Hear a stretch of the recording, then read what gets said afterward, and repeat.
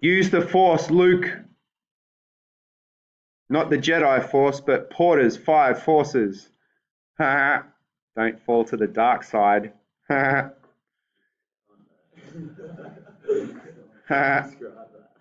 Yeah, subscriber 13. He's just gone down to 11. Righto, Porter's 5 forces. So who was Porter? So if you remember, he's just a theorist. So remember we talked about Cotter or Lewin? Yeah, it's just a guy who came up with an idea that could explain a model of how businesses could understand where it fits into the current competitive environment and where perhaps opportunities are or reasons that a business might need to change. Okay, so this is straight, you guys need to make these notes straight from, so there might be a question which asks you the purpose of Porter's 5 forces model. Okay, and this is basically the purpose, yeah? And a good term to use in there would be to see where a business fits in the current competitive environment. Cool? So it's used to, sometimes called a competitive analysis, to decide if it is viable to enter a new market or expand into an existing one. So when we are looking at the model, we are going to judge the 5 forces as either strong or weak. Okay? Now I'll give you a minute to take whatever you need from that page before we write down the 5 forces and talk a little bit about each one.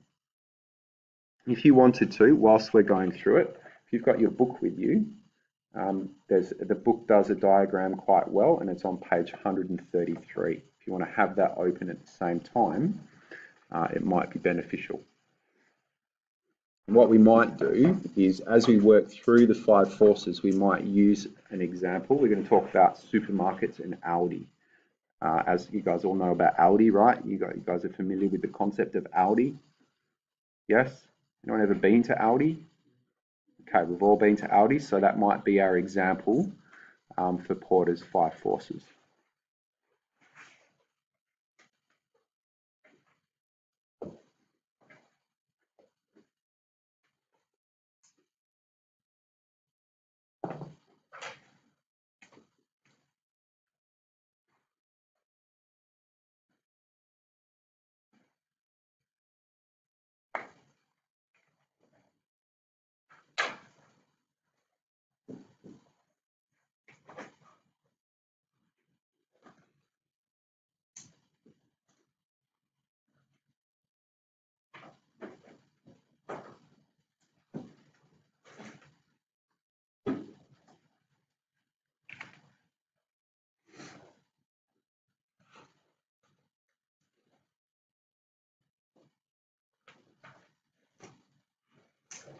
Okay, good. Give you another minute. You need to go to the unfaked tan shop, man, and sort out your... That's right, I scrub every night and I just look at the ties up. Right, girls, why would you ever do that? If it stays on that long, it looks like weird. Okay, I'm ready to moisturize. I reckon Mr. Herbert, hang on, this is being recorded. He might be stalking me from... You know, I actually told him I had a YouTube channel. He had a go at me. Yeah, because I told him I had like 2 subscribers or something, and he laughed at me. Mate, I'm trying to, you know, go about teaching and learning in an innovative way. Don't have a go at me. Righto. You guys, here we go. So there are 5 forces. Now, if you look at your book, they all kind of flow. The book describes it as a diagram that all flow into this one, which is called competitor rivalry. Okay, or as Chris sort of PowerPoint talks about rivalry among existing firms. They're the same thing, right? So the first force, if you want to talk about it, is the rivalry that already exists in the market between existing competitors. So if we think about supermarkets, how would we classify, if we're talking about Aldi and their entry into Western Australia in terms of supermarket industry, how would we classify the rivalry amongst existing firms? Absolutely. We'd say it's high, isn't it? Yeah. Even though there is only 2 competitors, the rivalry that exists between them is very high. Cool. So if you wanted to, in your notes, as you're making notes on, the definition, if you like, of the force, maybe we just go through and add in, if we're talking about A as an example, always good to use an example. In this case, the rivalry is already high.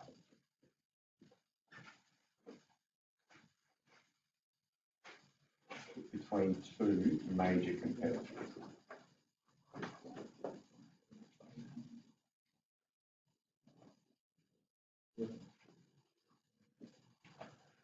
Okay.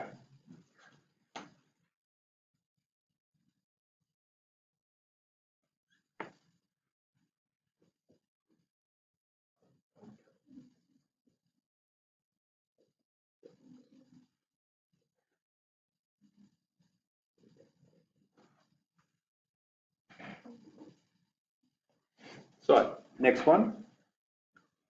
The next force is the level of customer buying power, which means whether customers have sufficient power to force down prices for better quality. So in our example, do customers actually have any power in our industry? What do you think? Would it be high or low? Katarina? I agree. Why? No, there's not, because food is a necessity, isn't it? Yeah.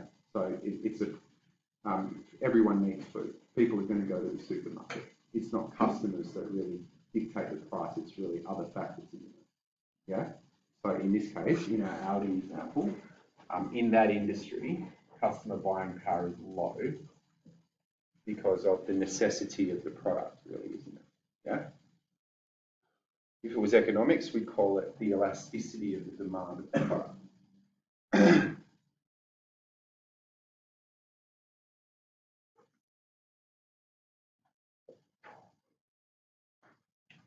So can you see why? Because it is an essential product, that would be a reason. If I'm Aldi, I'd be concerned. If I'm Aldi and I'm using the whole Porter's Five Forces in total, yeah, and I'm analysing each one, I'd go, uh-oh, well, there is two major competitors and it is highly competitive, that's a negative, but if everyone needs to buy food, customer buying power is low, that's a positive, certainly take that into consideration. Do you see how it's all kind of working, it's going to sort of working together, yeah?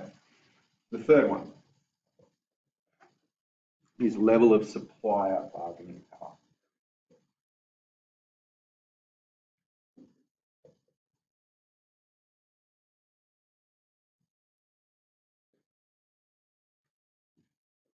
So, do farmers have any power over the supermarket? The question is really, in our example, do farmers or suppliers have any power to adjust prices or have an impact in any way on the supermarket? A little bit, yeah. Well, depends, because if it's within Australia, they don't like strike or whatever, they can always like just offshore and go like to places like China. And absolutely. Because of globalization, if the Australian farmers kick off, then the supermarket's just going to source their products from elsewhere. We eat only like 40% of our stuff that we produce here, so that's 60% from international. Absolutely. So what we're saying really is low, isn't it? Yeah. That suppliers don't necessarily have too much of an ability to impact on the business operations. Yeah.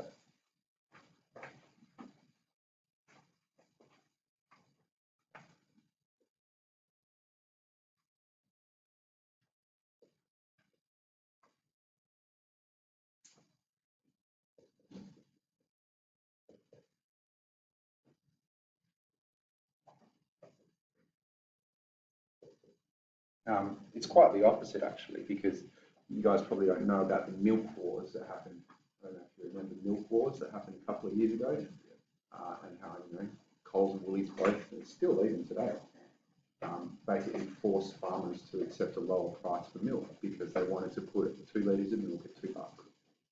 And that was their marketing ploy. That was what both major supermarket chains did, and farmers were just forced to accept it. Otherwise, they lost the contract. So, in this case, supplier bargaining power is quite low. Okay, last two.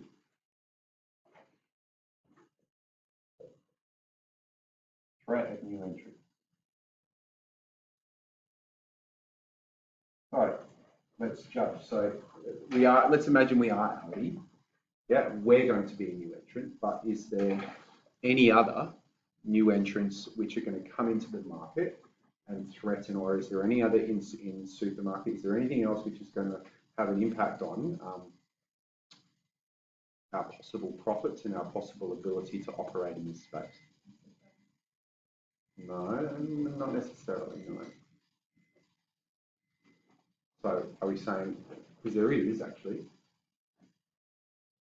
in the near future, I would still say it's low. But did you know companies like Amazon are actually looking to expand into this space?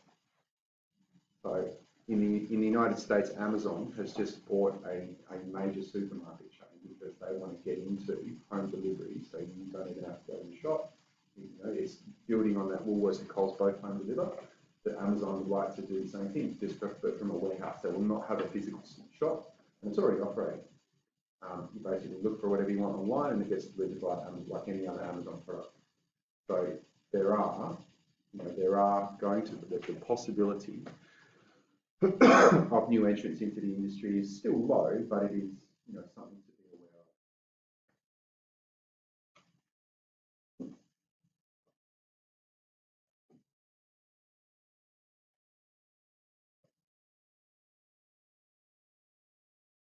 of. Okay, last one.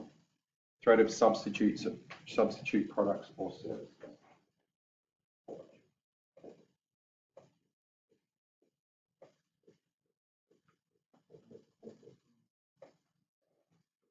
So it is supermarkets and it is food. And how would we judge this one? If we didn't go to the supermarket and we wanted to substitute, I mean, is there an option here? Not really, is there? The only possible thing you might say is, well, people can grow it themselves, and there is a push for that in terms of sustainability and.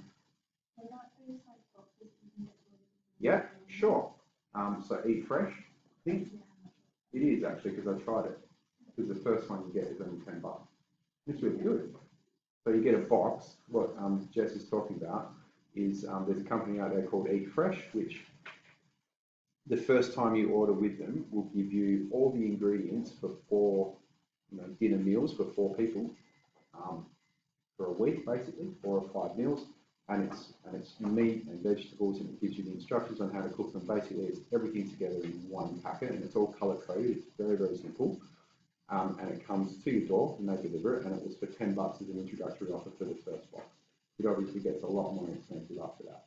So I've done it twice. My wife signed up, I signed up, 2 different email addresses.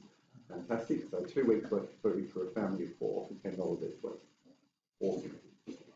Then obviously the further you do it, the pricing gets a bit more realistic. Yeah, it is a substitute, absolutely.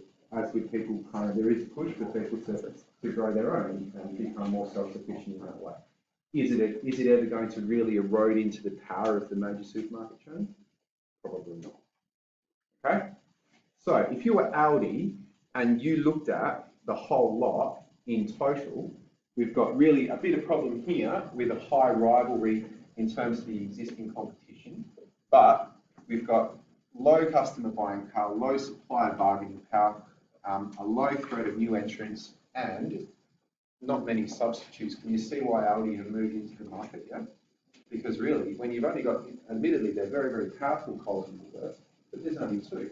There was absolutely space for a major player to come into our supermarkets. Yeah, it was just begging to happen.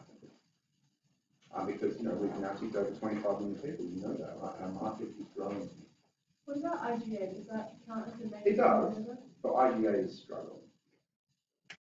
Why? What are the reasons? And it all links in. We could talk about it as well. What's the reason why IGA is struggling?